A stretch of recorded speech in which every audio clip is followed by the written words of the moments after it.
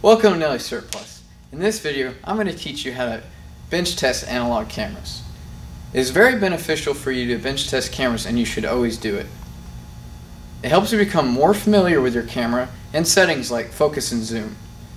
It also ensures that your camera is in good working condition before you installed it.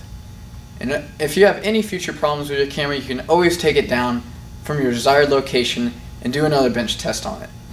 Let's get started. In this video, I'll be using the iServe ESC BT700-VDI C2. Here are your mounting supplies. Here's your mounting bracket. And here is the camera.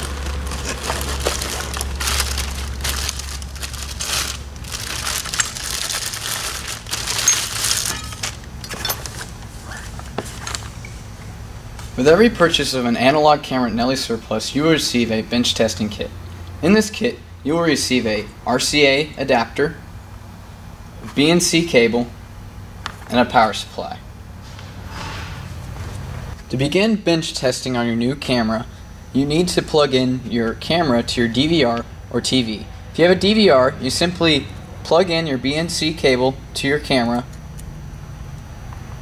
and then plug in the other end to your DVR in an open port. If you don't have a DVR and you need to use a TV, then connect your RCA adapter to your BNC cable and then plug it into the video port on your TV. You also need to use your power supply to power your camera. As you can see, we have a video feed now from the camera. That means we can begin bench testing. Now you can change your focus and zoom settings and other settings on the camera if you'd like. Thank you for watching this video at Nelly Surplus. Please contact us if you have any questions.